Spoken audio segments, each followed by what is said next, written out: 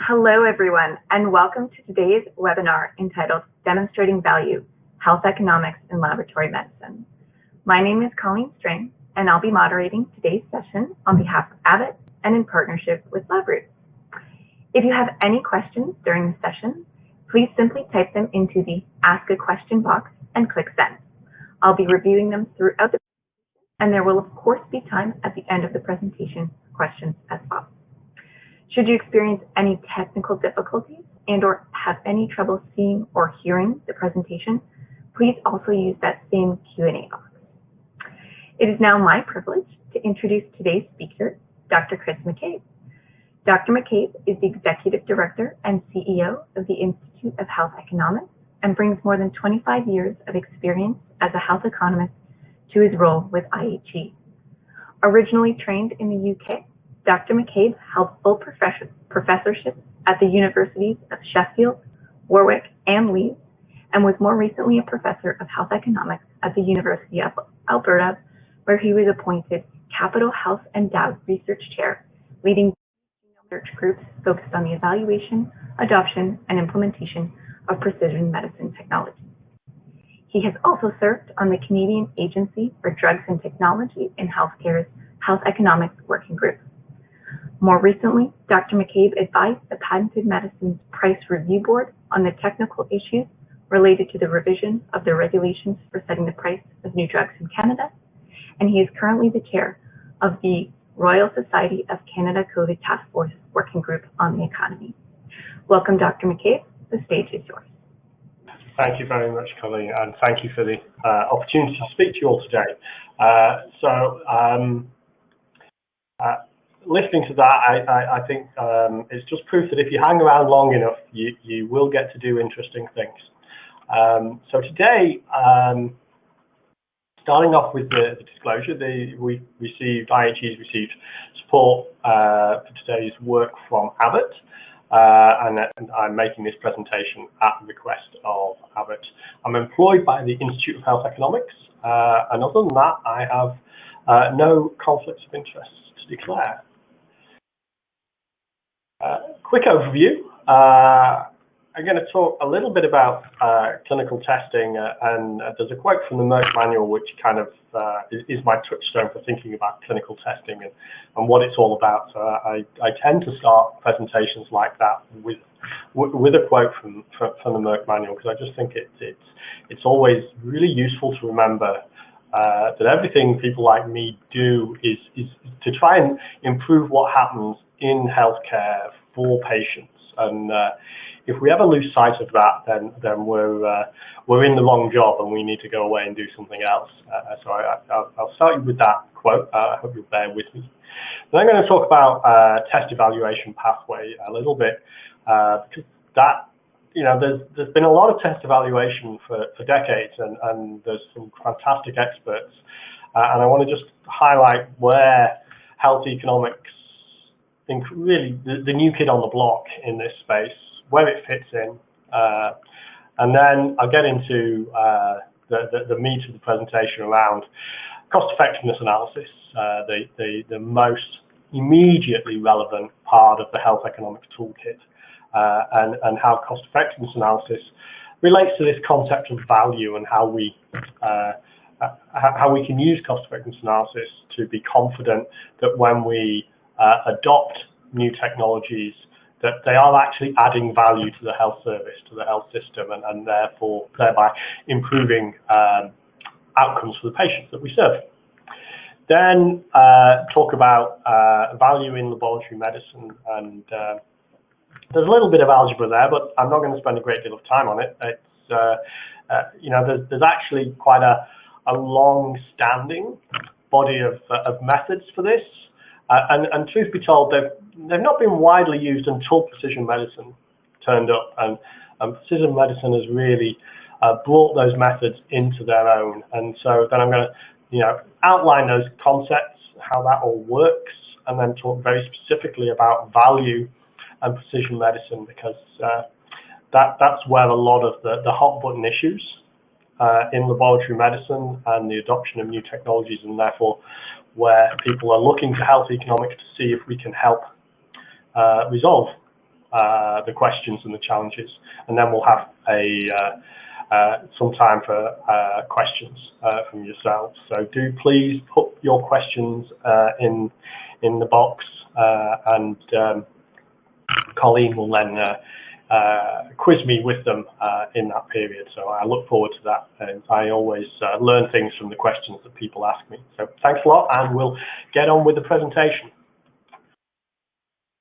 So this is a say from the Merck manual, and I think the thing I want to highlight is, you know, I put them highlighted them in a sort of red colour. So tests may help make a diagnosis in symptomatic patients or identify occult disease in asymptomatic patients. Laboratory tests are imperfect, and that's really important to recognise. That means that they are not free of harm.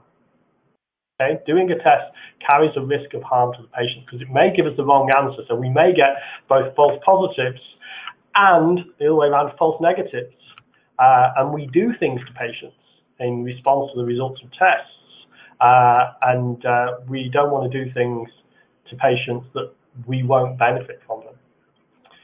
Next thing it says is the test's ability to correctly include or exclude disease depends on how likely a person is to have a disease. They call this the prior probability, as well as the test's intrinsic operating characteristics. So the operating characteristics of the test are portable and generalizable to a fair degree, but the characteristics of populations vary. The prior probability of disease varies across populations, and so you have to think about both when you're thinking about the performance of a test. We can't just assume that because it performs well in one population, it's good value in one population. It's necessarily going to be good value in another.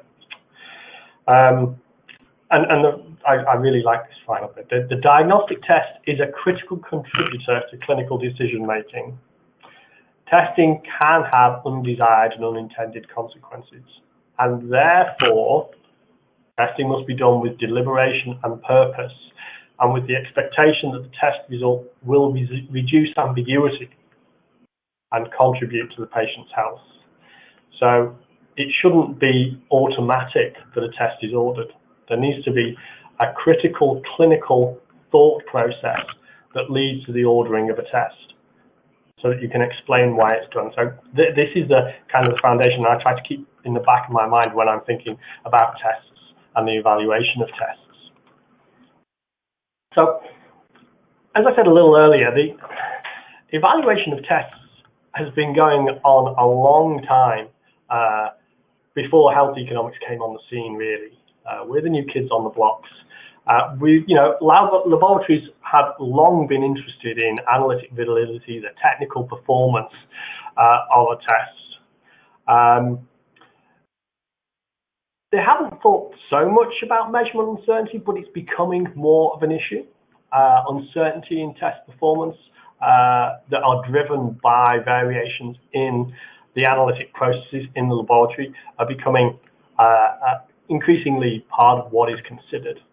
And there are many other components of test evaluation, and health economics, this cost effectiveness over here, is just one of them. We've got, we're concerned about measurement, we're concerned about clinical accuracy, clinical utility, and then cost effectiveness, and then the broader implications of the use of the test. So, health economics is only one part of the test evaluation pathway, and it's very much the new kid on the block, and I think it's very incumbent upon people like myself to be suitably modest and cautious in statements about what we understand and what we don't understand. There's many disciplines and professionals who've been working in this space for a long time, and it's incumbent upon us to listen and learn from them and be very clear about what it is that we add in addition to their expertise,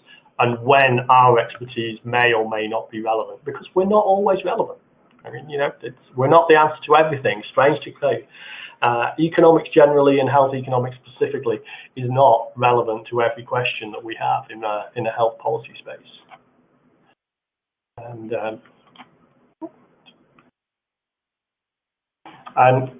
to be honest, historically, test evaluations by HTA bodies like NICE in the UK and CADTH here in Canada have tended not to look too much inside the black box of laboratory testing.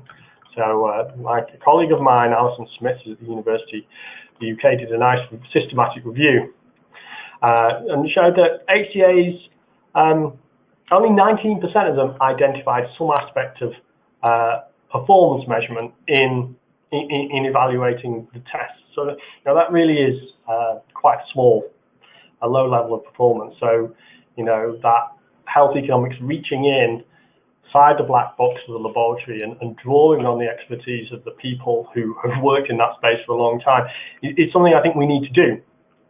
We need to do better at that. And so one of the reasons I said yes to this is it's an opportunity for me as a health economist to reach out to the laboratory medicine community and share what we do and how we think about things, and have an opportunity to build those relationships so that I can learn from the community about what you do and how you do it.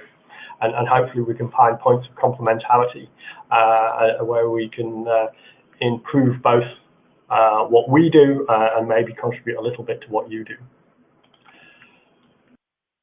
So when we think about measurement uncertainty, we're interested in precision and truth.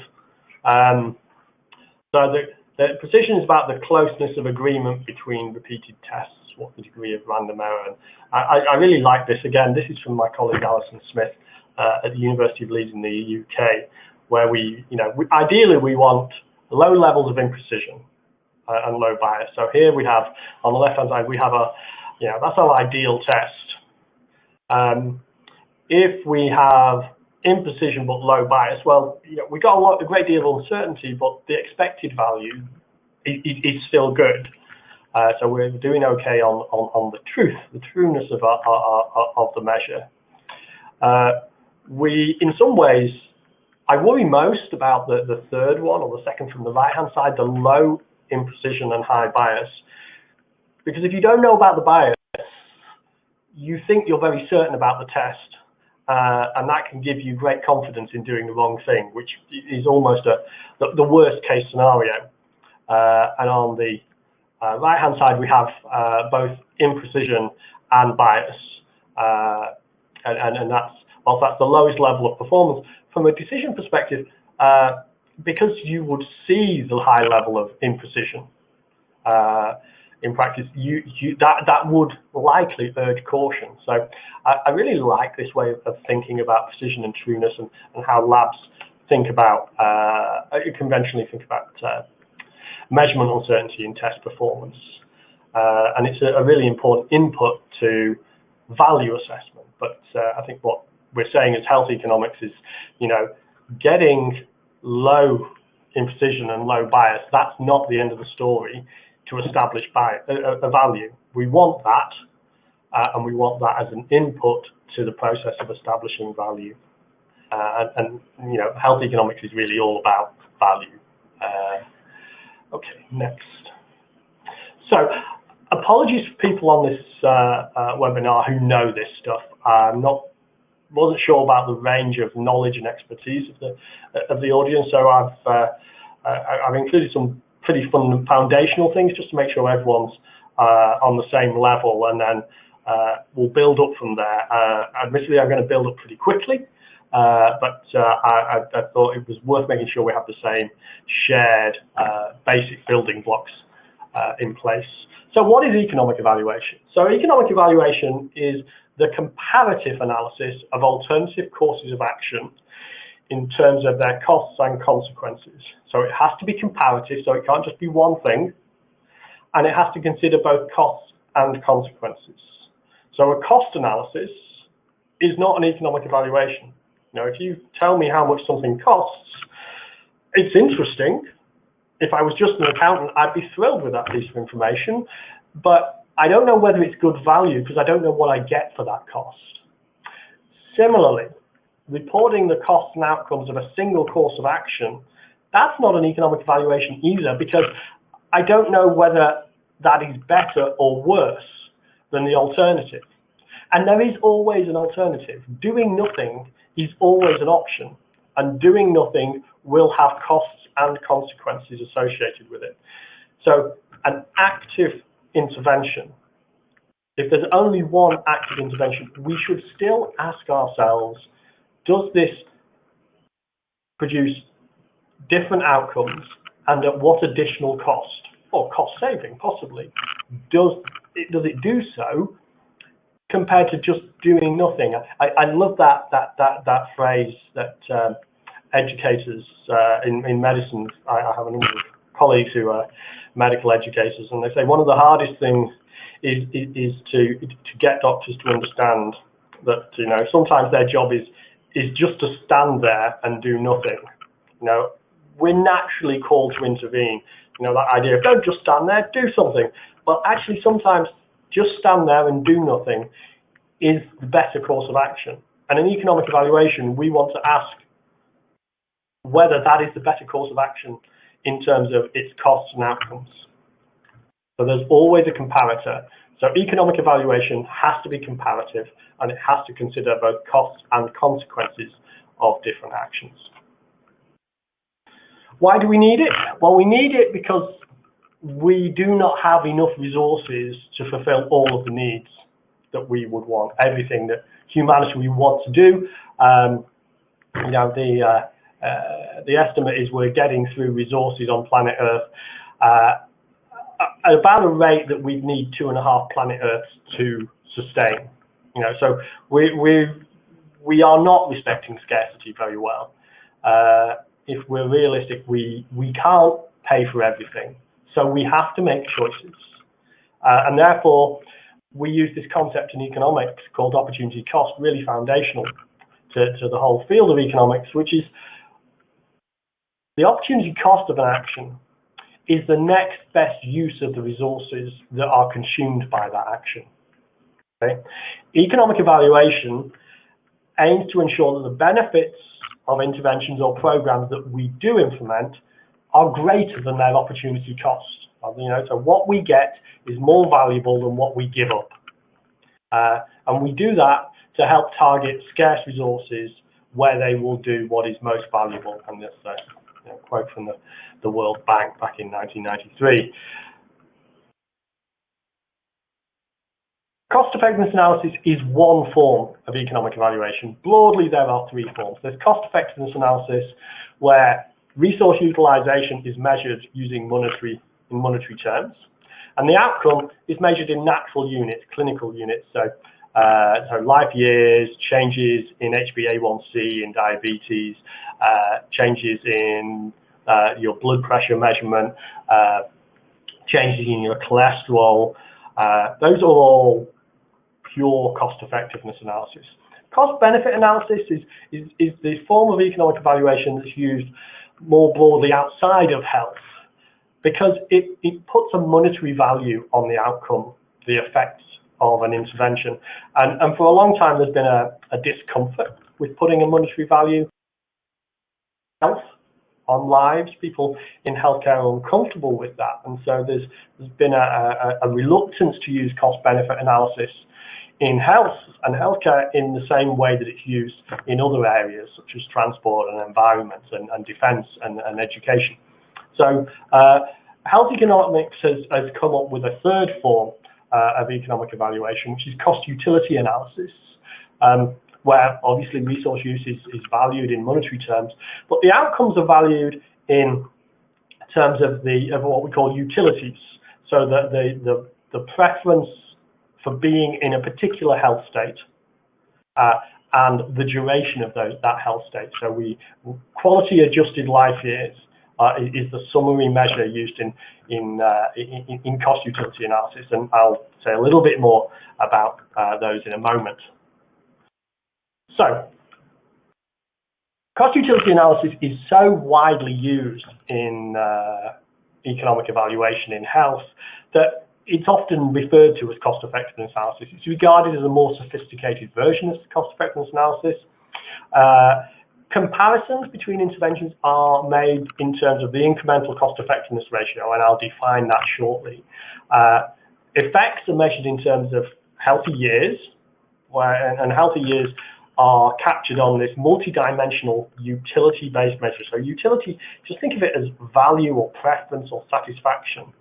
Okay, measure, and it combines the duration of life with some judgment about the quality of your health during that time, during those years of life. And you know, when I'm giving this presentation like this to purely clinical audiences, I ask them, what does healthcare do? Often I don't immediately get an answer, and then I'll say, are there any doctors in the audience? Surely you know what it is that you do and that you lead every day, and there's a little bit of shuffling, and then we get a discussion going.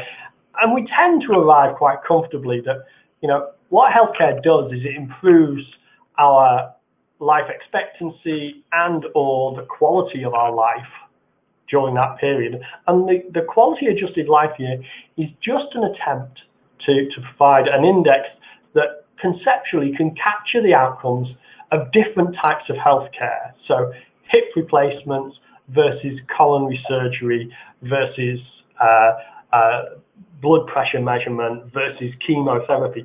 All of them are trying to improve our quality of life and our length of life. And they're all calling on the same healthcare budget. So we need a single measure of benefit, of outcome, of effect, in order to identify which are producing the most benefit per dollar spent.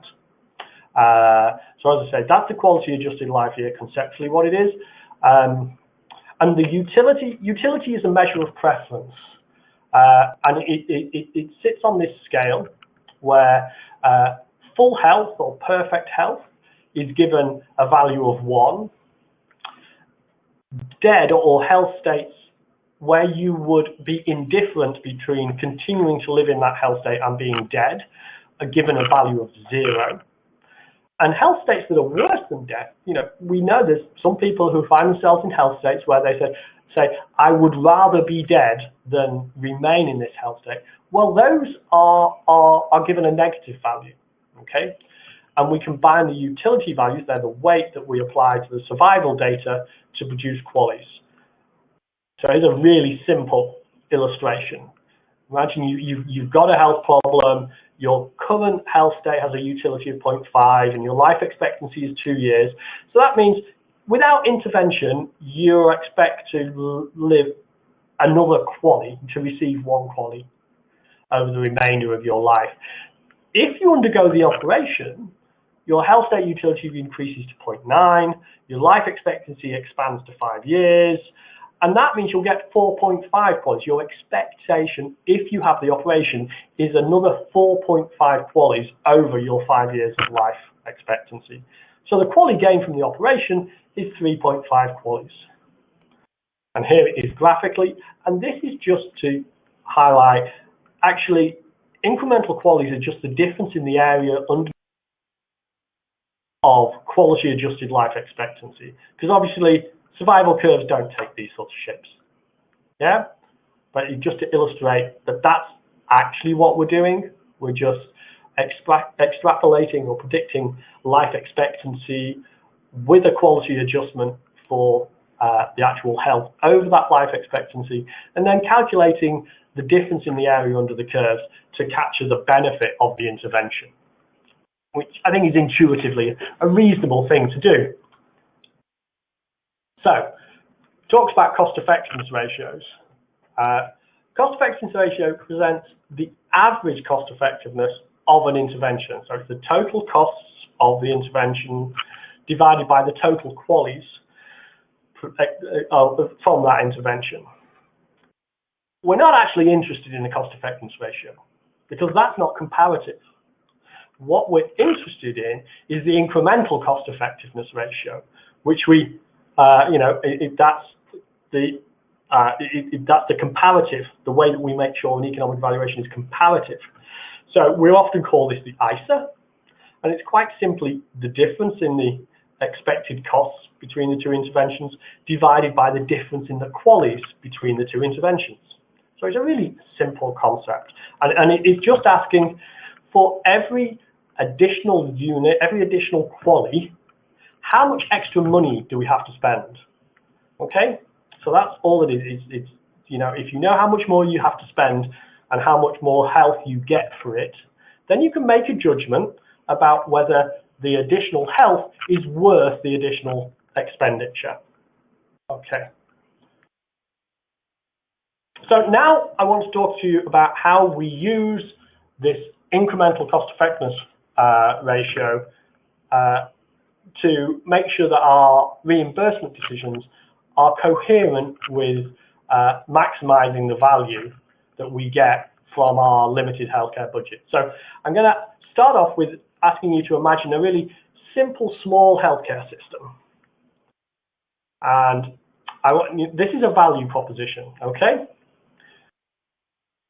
The value proposition is that interventions that produce more health per $1,000 spent are better value than those that produce less. Okay, so that's a value proposition. If you don't accept that, then you will not accept that cost effectiveness analysis is a good way to allocate limited healthcare resources. The other thing that we have to accept is that the health system has a limited budget. If you think that resources are not scarce, then again, you won't accept the need for cost effectiveness analysis or economics at all, in fact. So what I'm going to do is this health system provides a portfolio of technologies. But eventually, that portfolio of technologies exhausts the available budget. And I just want to highlight something important here. And again, this is a value proposition.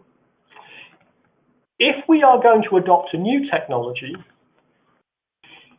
it should produce at least as much health per $1,000 spent as the least valuable, the least efficient technology that we currently provide, okay? So this is our operationalization of the idea of opportunity cost.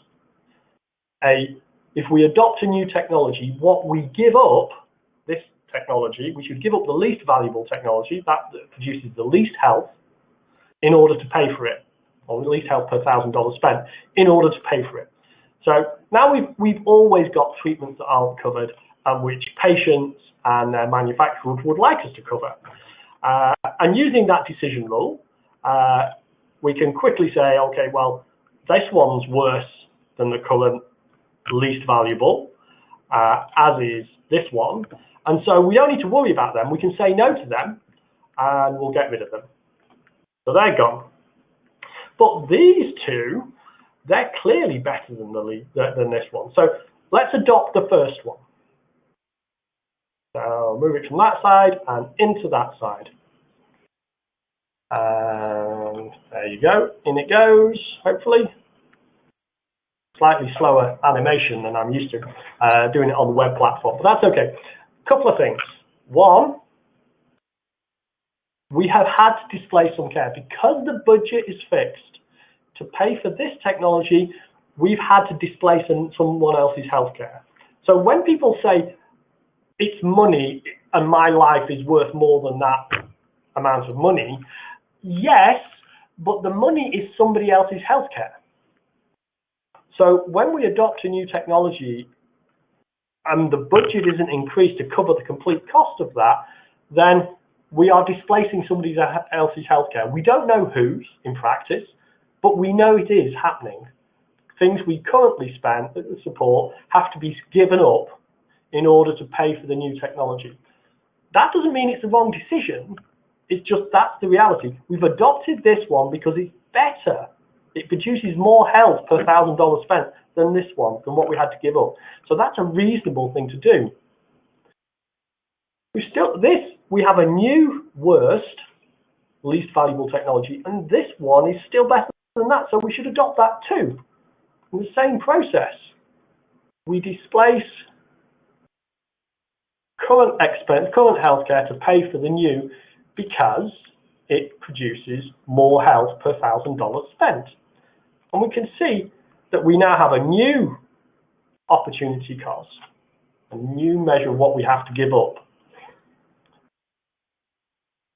But importantly, we can also see that the total health produced from the expenditure of the budget is greater than it was before we made these changes. So health, population health from the available budget has been increased. If we want the opportunity cost for the next decisions to be lower, we need to increase our budget. Now, you'll note I've talked about this measure of opportunity cost as health benefit per $1,000 spent. That's the inverse. You can flip that round and you can say it's the cost per unit of health benefit. So what this is, what this opportunity cost is, what we in everyday discussions talk about as being the cost effectiveness threshold, or our willingness to pay for health, the $50,000 per QALY. Okay, so flip this measure around as its inverse and express this as the cost effectiveness threshold. It's essentially the same thing. So when we talk about using a cost effectiveness threshold to decide whether we adopt or don't adopt a new technology, whether it's a test or anything else, we're talking about ensuring that the new technology produces more health per $1,000 spent than the technologies that we have to give up to pay for it. So that's the link between cost effectiveness analysis and value in the health system. We can increase the value we get from our limited healthcare system budget by using cost effectiveness thresholds to inform which technologies get adopted and which don't. Okay, so that's kind of the foundation of what we're about. Okay, so thinking about lab tests and test-directed care. So the good news is how you apply cost-effectiveness analysis to test technologies has been figured out for a long time. So there's this lovely paper from Phelps and Mushlin back in 1988 that set out how to optimize a test to hit a cost-effectiveness target. And here's the algebra for anyone who wants to subsequently have a look through it. You can look at the paper, but the really central thing is as we change the test performance criteria, the sensitivity and the specificity, we change the cost effectiveness of a test. And what Phelps and Mushlin showed was the optimal cut point for a test from a cost effectiveness perspective is where the gradient of the ROC curve, the receiver operating characteristics curve, is the same as the slope of the cost effectiveness threshold. So if you think cost effectiveness threshold is an incremental cost effectiveness, it's a ratio, and so it has a slope, it has a gradient. And where the gradient of the ROC and the gradient of the threshold are the same, that's your optimum cut point. And so this is from their paper, two alternative cut points, showing how the optimal cut point is different depending upon your cost effectiveness threshold. Okay, and just to think through a little bit about what's happening there, is when you change your cut point, you change the proportion of false negative and false positive cases that you get. And so you change how many tests lead to actions which either are not valuable or could be harmful. So the value of a test is driven by the actions it triggers and how they change the health outcomes for the patient. That's what it's about. And if we change the cut point, we change the proportion of tests where the action will have no or a negative value. Okay. So let's talk about precision medicine a little bit. So precision medicine technologies are highly heterogeneous. So to talk about precision medicine, I think is sometimes really unhelpful. It's an umbrella, but there's a whole bunch of technologies under that. So we can just have a molecular test, that's diagnostic, or that might be screening, or might be monitoring. That's a precision medicine technology. and it may just provide information. We can also have molecular tests, and increasingly do have molecular tests that are linked to a specific treatment, especially in cancer, where we're looking at, does the tumour have this specific characteristic,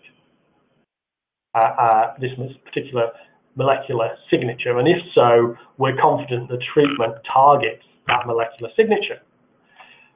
We could have a phenotypic test, which we then follow up with a pharmacogenomic test, which then could lead to treatment. We can have a molecular test, that leads to a pharmacogenomic test that leads to treatment. So if you think of BRCA-driven cancers, you might do the molecular test to guide the treatment. You then might do a genetic test to establish whether it's an inherited form of the cancer.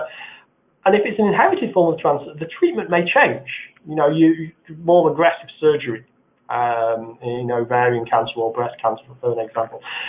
What I'm trying to get people to understand is, in precision medicine, there are a lot of these tests, and each test has this complexity of the true positive, false positive, true negative, false negative, which feeds in either to a treatment, but it can feed into another test, phenotypic test, or a pharmacogenomic test, and they all have these uncertainties which drive differences in outcomes and costs. And when you change the definition, the case definition, the cut point on the test, for want of a better description, it all feeds through to differences in the outcomes of the treatment pathway. And we need to start thinking about this quite carefully, and understanding that if we want to maximize access to these effective therapies, then it's not just about playing with the price, it's not just about playing with the budget that's available. We also have the ability to modify the test positive and negative case definitions to drive different value propositions through the system. And the challenge of these technologies is so large that I really think we have to use all the tools that are available to us and not leave one or two of them on the side because, well, they use this case definition in the US or in Europe, so we have to use the same one. Well, that's not necessarily true. I think we need to recognize that when we're trying to get value, and we're dealing with a health system with a budget and a given set of demands on that budget, which are driven by the epidemiology of disease in the population they serve, and historical factors about how the available budget is allocated, and differences in the efficiency of the health systems, that we can't just say, well, this is the price, this is the definition, take it or leave it. For maximizing health, and access and impact of these fascinatingly valuable, potentially valuable new technologies, we need to be willing to use all of the tools in our toolbox. We need to be willing to change the test cut point if that enables us to get to a value of the test and subsequent treatment strategies that is affordable and attractive to the health system that we're working within. It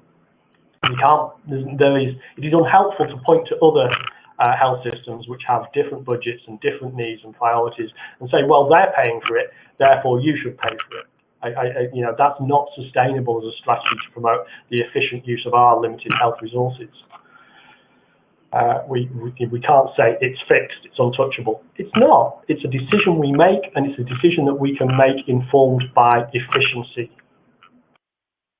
So, optimum use of precision medicine will be health system specific. It will require synthesis of what is often currently siloed data between the diagnostic, genetics, effectiveness, and epidemiology. We're going to have to be a lot better at bringing all of that evidence to bear in evaluating and optimizing. But if it's done right, I think we will see precision medicine both increase population health and impact in a good way on healthcare system expenditures. So I'm just going to do a quick example to show you what I think is possible, and there's a publication that people can go away and read if they wish to. So, individuals' clinical pathways are frequently determined by the sequential use of one or more tests. The diabetes, they test their blood sugar every few hours, if not hourly. You'll get monthly recalls back to your family doctor to check your blood pressure. Testing and repeated testing and monitoring is crucial and highly frequent event in healthcare. Phelps and Mushling said, here's how you optimize it for a single decision point, a single point in time. But actually we needed to extend this for sequential testing. Remember the quote from the Merck manual that says, a test's ability to correctly include or exclude disease depends upon how likely a person is to have that disease, the prior probability, as well as the test's intrinsic characteristics. Well, your first test result will often, it will divide your initial population into two groups, the positive and the negative. And therefore, at the second test administration, you will often have a different prior probability. And that gives us an opportunity to start being a bit more efficient, maybe to optimize sequential testing for value. So this is the conventional sequential strategy, same cut point for everybody at the same time points. So what we did was we said, okay, what if we try to recognize the change in the prior probability between the positives and the negatives after at the time of the second administration of a test. What does that do? So we take for both of them, we've got two groups, different prior probabilities. How does that change things? And this is jumping to the end of the story, so to speak, to make sure that there's time for any questions you may have. What you find is that the optimal test point, this is for a test for monitoring the risk of testicular cancer, if I remember correctly, because it's about 8 years ago that we did this now. Both the test cut point and the optimal interval between testing changes. And so instead of, if we go back to this, where we have everyone being tested 6 times, we can test these people at month 3, and what we do subsequently for them will be informed by the new prior probabilities. But these people, we don't need to test them till month 5. So there is a personalization in terms of the burden of accessing healthcare. It's on the patient. Our demands of them is significantly lower because we looked to optimize the test on value grounds. And the total number of tests is significantly lower. So the health system saves money. And remember, as I said earlier, it's not money, it's somebody else's healthcare. So it's not that money is going to be given back to the insurance company or it's going to be given back to the government. It's money that's in the budget that's going to be used to pay for other people's healthcare, their needs, which may be tests, which may be test-directed treatments, maybe screening, or maybe just family doctor visits, or reducing the waiting lists for hip replacements, or reducing the waiting lists for child and adolescent mental health support. It's not money. Money is just a mechanism for moving resources around the health system. So when we make a financial saving, we're actually producing health for other people. And that's got to be a good thing to do. And so getting really personal about optimizing healthcare and the testing component of healthcare, I think is a massive opportunity for us.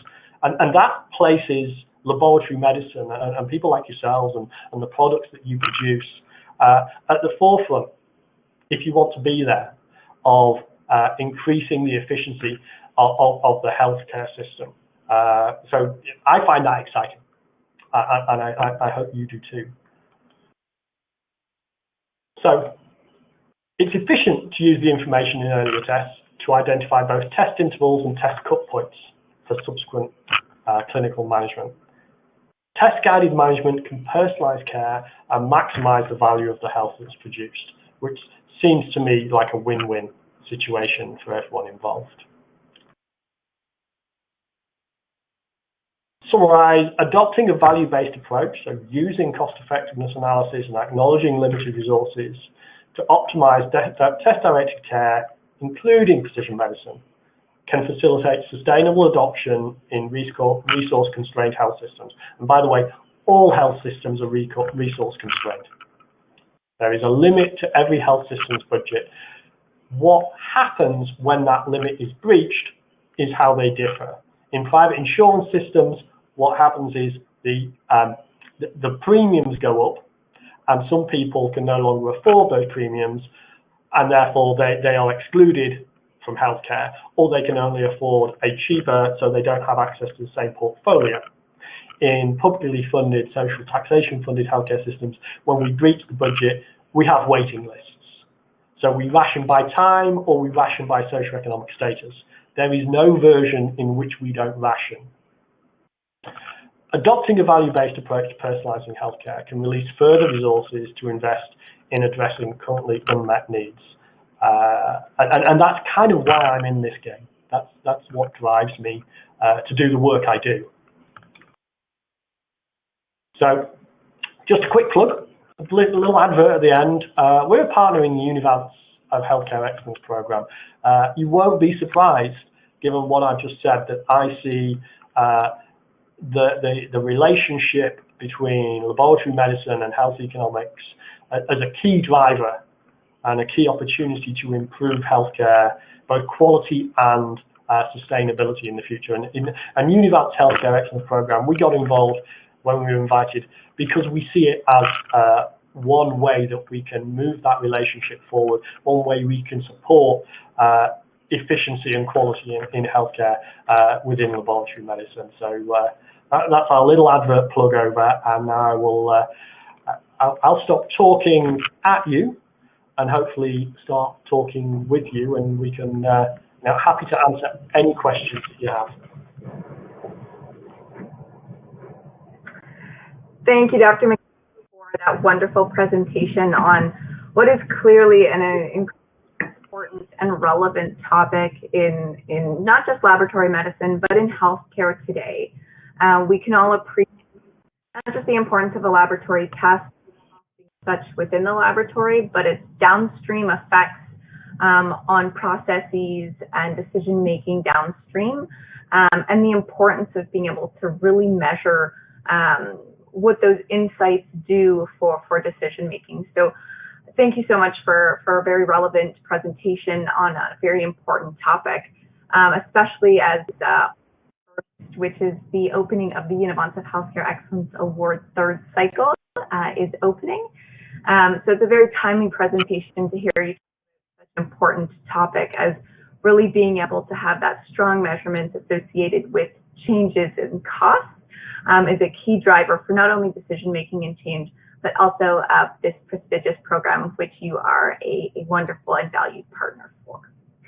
And so with that, we will open up the session for some questions, and we actually have a few that have already come in. And so the first is actually measurement. So measuring the value of new processes, which is often what lab insights enable, can be very difficult versus, say, measuring the value of a new device. Based on the information you provided and your experience, what is the best approach for actually measuring the cost and change associated with changing a process? Great question. Great question. So there's no one size fits all answer to this question. How you best measure the resource implications of a new process is it will be health system specific. And what we tend to do is we try to do it early, and so we start with talking to the clinicians who will be using the information and tell us what they think they will do in response to the information. And let's be honest, the more they use the test, the more they learn, and they change what they do. So it's not a one and done process, but we have that. Ideally, we get a consensus, clinical consensus group together to get agreement on what they think they're going to do, given the health system context that they work in. Okay, and then once they've told us that, we can then work behind the scenes to figure out what the resource implications and the cost of those resource implications are. One thing that's really useful in that process is you will get insights into the differences between what I think of as the early, mid, and late adopters. So there will be a time at which you will have the new process trying to run in parallel with the old process, and depending upon the risk attitude, for want of a better phrase, of your clinical community in that space, the length of that dual process will vary, and those are legitimate transaction costs that we need to think about whilst we're running the implementation. So I think what we do is we try and figure that out, but then you monitor. It's really important not to think of this as a one and done. The best indicator of what is going to happen is got in those first few months of monitoring what does happen. What I have found, and it kind of sounds obvious really, but doctors are incredibly bright people, and they're incredibly good at working around the system to still do what they want to do, whether that's to be an early adopter or a late adopter, and so observing what is happening and updating your predictions. So if you're informing a decision maker or a budget holder, having shared with them that early monitoring plan. So you say, look, this is what everybody says, this is what we think will happen, but these are the things we're going to do to monitor so that we can flag up to you if the expected trajectory on the cost side of things, and if things are rapidly enough in process, the expected trajectory on the outcome side of things aren't being observed. So you want to equip the decision maker, whoever the budget holder is, with some risk management tools. So do your best to describe what you expect to happen given the clinician's perspective and the knowledge and evidence about the technology and the other components of the process, but don't do a one and done. We had an evaluation not so long ago of a test for breast cancer to guide therapy in breast cancer, and because we monitored what was actually able to happen, the decision maker actually hit pause on the attempt to change practice after about 12 months, because the amount of money that was being spent on the exceptional review to try and, the doctors were using to keep doing what they were determined to keep doing, completely wiped out any savings in the long run. So if we'd sustained it, we'd have made a net loss. Even though the evidence said you should do X, Y, and Z, and the doctor said, oh yes, we'll do X, Y, and Z, what they actually did, which was in their mind what they thought was best for their patients, meant that it wasn't worth persisting. The benefit of the change was completely eaten up by the transaction costs of the change as the doctors worked their way around it. So I hope that's answered the question you had. It's a very good, highlights a few key points. Of course, the importance of continuously measuring, but also the importance of getting stakeholder buy-in when you're looking to change processes. Changing processes or tests or what have you in silos doesn't always have the net effect that we're looking for. And so it's actually a fantastic point to bring up in light of your second last slide with the Healthcare Excellence Award Program, which really looks to celebrate those teams who have not just made a measurable impact, but unified beyond their small silos and work together as teams to have those measurable impacts. So it's a wonderful point that you bring up, and really highlights the importance of measurement and working together as teams. So thank you very much. Now I think we probably have time for one, possibly two more questions. Looks like you've piqued the interest from teams all over the world. So your next question is there aid relating to achieving better health economic evaluation in third world countries? So there is both there's an organization called INATA, the International Network of HTA Agencies, and Health Technology Assessment International, and just recently the World Health Organization have moved into creating a focus on HTA support to support the development of HTA capacity in lower middle income countries. And so what I can do is I can send, if I send the information, the link through to you, Colleen, can you share that with the attendees so that we can, they know where to look. But yeah, it's an increasingly important priority, and important organisations are starting to put resources around helping it happen well. Outstanding, wonderful. Well, it sounds like we have time for one more question, and so this question is: the need for a comparator or a baseline can sometimes be very difficult. For example, knowing that $1,000 per health benefit. Do you have any suggestions or best practices for getting that baseline in order to ensure a comparator is readily available for a health economic evaluation? So if you have access to routine data, if you're in a health system that has access, it enables you to have access to routine data, looking at the data to identify what happens to the patients who have the clinical indication is really useful. I think we've got into this in the rare diseases space, where patients go on these diagnostic odysseys through the health system before they finally arrive at a definitive diagnosis, and so that's what we have tended to do, to look in the routine data. If you haven't got routine data, then you're stepping back in terms of the robustness of the information to use expert opinion. Get the clinicians, the clinical teams to tell you what happens, but don't just. There's good and bad ways of doing that. Okay.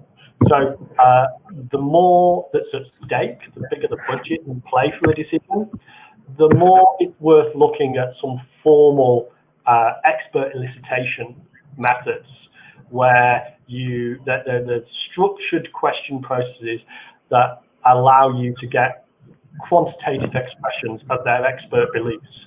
So they don't just tell you, well, we do X. They tell you the probability that they'll do X and the uncertainty around that probability, which gives you information you can directly embed in your decision analytic model. So again, there's some nice literature around using expert elicitation in places where there isn't evidence. And I'll share a couple of links with Colleen around that methods set, and Colleen will send them on to everybody. Wonderful. Thank you so much, Dr. McCabe, and thank you again for the wonderful presentation. It looks like we are out of time. We do have some additional questions that have been coming in, and so rest assured your questions will be answered through email after. And so I'd like to thank all of you for joining us today.